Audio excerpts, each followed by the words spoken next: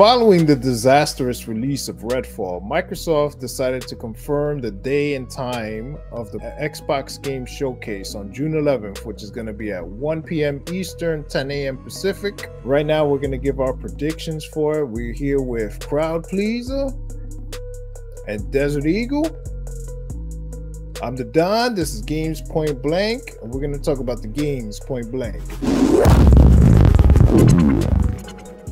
So Microsoft has destroyed what was left of the goodwill and hopes and dreams of the Xbox fan base, and they're in dire straits. And this June 11th showcase has to exceed everybody's expectations if they have any hope and prayer of salvaging this year and the rest of this generation. So we're gonna go over a couple predictions each of us might have for this showcase. Desert Eagle, I think we should start with you. What do you think is gonna get shown? All right, so I think Xbox is gonna really showcase first time gameplay footage of Hellblade 2. I think it's been long enough. All they've shown is cutscenes. They've shown graphical environments, gameplay with no UI, so not actual gameplay. I think this time they're gonna finally debut gameplay with UI. Yeah, they've been hyping up the visceral combat and how the actress was doing all this training for this game. So yeah, I mean, Phil Spencer damn near confirmed that this was gonna get shown and that it's coming out soon with that list of games he just started spouting off in that interview. This was like one of the first ones, so I'm pretty sure they're probably gonna give a release date. If it's not the end of this year, I think that's going to be the first game of 2024, probably January. What do you think, Pleasa? January?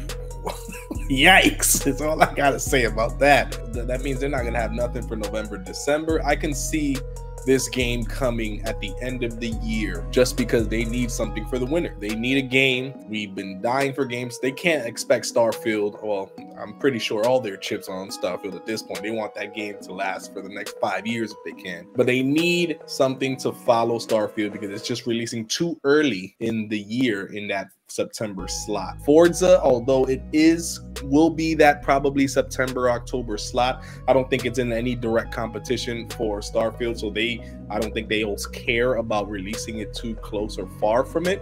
So I'm thinking it'll be a good slot for that November or even December. Yeah, that's what I'm saying. I think it might be November. The way this year has gone, they had to have had a plan before Redfall, and Starfield got delayed from last year, so it's possible it comes out this year, November or even early December. But if not, January, I think for sure. The problem with these predictions now is Phil Spencer gave a lot of it away, kind of. He said that there was a collection of a game that's going to be ready soon, and the only thing I can think of that's going to be is Gears collection of 1, 2, and 3. But I think the twist on that is that it's going to be all of them remade in Unreal Engine 5, and that's why Coalition has been silent for so long. Unreal Engine 5 Gears collection would be insane. I can't even imagine how good it would look. With the lumen lighting and ray tracing, and think about just even part 1. It was that section where you're in the car and it's in the dark and you got to use the light to kill them, and then when you get out of the car, you got to stay moving from light to light. And I can just imagine that part of the game with ray tracing and Unreal 5. It'll look incredible, just that game alone. You throw that on top of part 2 and part 3, like that could be an amazing looking collection to really show the power of Xbox Series X, especially since, you know, all these PS5 exclusives that came from Bethesda that run worse on this system than a PS5. They really need something to showcase the power of the Xbox Series X. I genuinely think that although we know a Gears compilation has been on the table for a long time now, it's been heavily rumored, I do think that is a very good prediction, Don. However, stating that they will have the trilogy of games and saying that they're all going to be remade in an Unreal Engine 5 environment, that just seems like it would be a huge release for a collection. I could see them possibly doing one game in Unreal Engine 5, and then because that remake would look amazing. Now you're gonna tell me you're gonna waste this on an entire trilogy when they can trickle that game out, part 1, part 2, and 3 again? I mean, he said a collection of a game. I mean, there's nothing to question there. I'm not questioning the collection itself. We know that that's been rumored. I'm questioning that it's being remade in Unreal Engine 5. You mean like Master Chief Collection, where they only had part 2 was remade and then part 1 was the original anniversary? Oh, okay. Like I have a real hard time thinking they're gonna just give us, just from the kindness of their heart, give us 3 remakes in Unreal Engine 5. Yeah, they'll probably have maybe Gears 2. Crowd pleaser, what's your prediction? And I wholeheartedly expect some kind of announcement or some kind of trailer for either Perfect Dark or Fable. I look forward to seeing what one of those games look like, and I don't care if they don't show a release date. I don't even care if they just show a year and say 2025 or something along those lines. They need to show these games. Like, they've been rumored for too long, and Xbox needs star power IPs right now. They don't have many. They need to show off the games that people are actually interested in and actually purchased this console, this generation in, when they were sold it at launch in 2020. That's actually my second prediction, was that Microsoft was finally going to show Perfect Dark. Because all they showed a couple years ago was the logo, little fake CGI, you know, no game. So I think they're finally gonna show, if not gameplay footage with no UI, you know, just plain gameplay, they're gonna at least show cutscenes or something that will show you the art style, you know, what the game will look like at least, and probably a date to go with it. A date, from everything we're hearing, a date is very unlikely because it's still far off. But I'm not expecting 2024 at the very least, I guess is what I'm going with this. Maybe 2025 release. And if they say 2025, sure, fine. Because at the end of the day, I'd rather have a date that's 2 years out and say, hey, hopefully it's coming then you tell me within 12 months. And I'm like, nah, you ain't getting me again, Microsoft. I'm going to go a step further. Not only am I going to say that this is going to be there with gameplay, they're going to announce this game coming out next fall. That's how far I'm going to take it. You know why? Because one, they got an outside studio making it that they don't own in Crystal Dynamic. The initiative is basically a ghost town with almost everybody quit. And Embracer Group has Crystal Dynamic making a Tomb Raider game. They're not gonna leave these people for 2 more years making this game that they don't own. They're trying to cut tail and finish this Tomb Raider for Amazon. So I think this game is a lot further along than you guys think, and they're gonna give a hard date for this coming out next year. It's a bold prediction. Hopefully you're right, because they do need this IP. They do need it to come out sooner than later, and hopefully it could hold a candle to the original Perfect Dark, which was one of the best N64 games ever. Xbox's version 0 was that, in my book, a 0. It cannot be that. It has to be like the original. Hopefully they can pull it off. I hate to disappoint you, the Down, but there is no way in hell that Perfect Dark will be released anywhere near 2024. And if Microsoft has the balls to lie to us yet again and put that as a year release date, man, are we all gonna be disappointed when it ultimately gets delayed into its true release date of 2025. I hope Microsoft doesn't do that to themselves or to their fans and sticks to what they know is coming 2025 and beyond. And if I were them, I wouldn't even put a release date. But that's just me.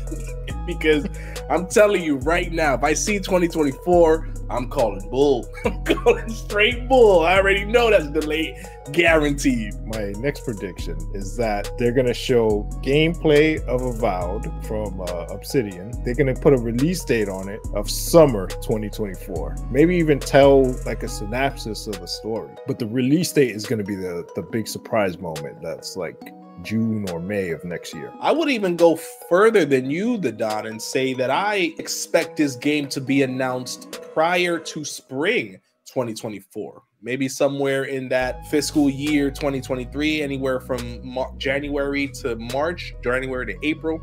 If you had to put me in a 3-month window, I would say February to April. I can see that genuinely happening because this game needs to come out, man. I don't even know why they haven't showed more of it, but I'm hoping that we get to see a lot. That's bold. Coming out in spring? Nah. That would be crazy. That would be crazy. What else do they have? Crowd pleaser, moving back to you. What's your final prediction? So for me, my final pick is that Compulsion Games will be showing off what they've been working on for the last several years. The last games that we've seen from them were We Happy Few. We Happy Few came out about 5 years relatively, and they have not done anything since. So I think it's very likely that we will see a game from them, simply because they probably started on that game right after, and that would be in that 5-year mark. It's about time that they have something to show. We never heard any of those bad rumors like we did with Fable or Perfect Dark, where they needed to kind of restart the entire or start from scratch. You think they're going to show CG or gameplay? I think this game is pretty well off to the point where they have something to show off. I'm expecting them to show gameplay. Yeah, I agree with the crowd pleaser. It'll be actual gameplay. It has to be gameplay. It cannot be CG or the dreaded logo reveal that's supposed to get people hyped that never does. You think they're going to put a release window on it? I would say yes, and I can possibly even see this coming in 2024 as well. At the bare minimum, summer or after. I'm gonna predict now when this conference is gonna start going south, and that's gonna be first. They're gonna start showing some indie games that nobody's really gonna care about, and they're gonna follow that up with another Forza Motorsports trailer. They're gonna talk about it for probably about 5 minutes, and the reason this is gonna be the down point is because this is gonna be the 3rd year in a row where they're gonna show this game again, except they're gonna give a release date this time. All rumors are pointing to October for that. I think that's when people are gonna start losing interest in this thing. I mean, it's definitely gonna be a down point because we already seen enough of the game. We know it's coming. Everybody's ready for it. I don't even think anybody needs a release date, to be honest. It's always in the fall, always. So everybody knows it's ready to go. Like, nobody cares. You don't have to show us anymore. Show us what's coming that we haven't seen yet. That's what people want to see. Yeah, that's going to be the bad part. They're going to show this for too long, and that's when it's going to... That's when people are going to be, oh, enough already, and then it's going to end with the date. But the problem is that the trailer is going to be too long, and people are just going to be like, we've seen this already. We know. For me, my blockbuster surprise of the show, and what I think the show will end on, is none other than Bethesda's Indiana Jones. That game that they've been working on for quite some time. I think that it's going to be teased. I don't expect or anticipate any crazy gameplay or any super reveals, but I do hope, there hasn't been any rumors saying that it will be shown, but I think that this game, when we're talking about IP and star power, the Indiana Jones game, when it was announced, was just one of those games that, you know, it appealed to a lot of people because of the franchise itself. And I think it's one of their most eye-popping names when you are thinking about Xbox brand, or more specifically Bethesda. And I hope that that is shown in some capacity. It doesn't even need to be much. Once again, they can even end it on that, the same way that Sony showed off Wolverine when they did. I mean, it'll have an impact. I don't think it'll have the same impact as Wolverine because it's just Indiana Jones. Well, in comparison, we're talking about Microsoft showing it off. So I think that alone would be like, oh my God, Microsoft, thank God. But in terms of it hitting like a Wolverine game would, no, you're right. But for Microsoft, I think this would be just like their Wolverine in terms of what we can expect. It won't be impactful like a Wolverine announcement, but it'll finally be the game that Microsoft has been missing from their library. Is an Uncharted type of game. This has to be like that. It has to be better in certain aspects. It has to be Unreal 5 so it looks amazing. If they could get Harrison Ford to do the voice, that would be even better because he just finished the movie. He could have gotten an extra check for doing this game. Couple hours of recording, you know, no big deal. If they can hit those marks, that might be a huge turnaround for Microsoft Xbox. I'll tell you right now, you do not want Harrison Ford doing that voice because he's gonna phone it in so bad. All right, so that's it for our predictions for the Xbox Showcase, June 11th, 1 p.m. Eastern, 10 a.m. Pacific. Let us know what you think of our predictions. You could leave some of your own in the comments below, like the video, subscribe, and until next time, game on. If you liked our content, mash that like button, and if you're new to the channel and want to see more content, hit the subscribe button. Thanks for watching.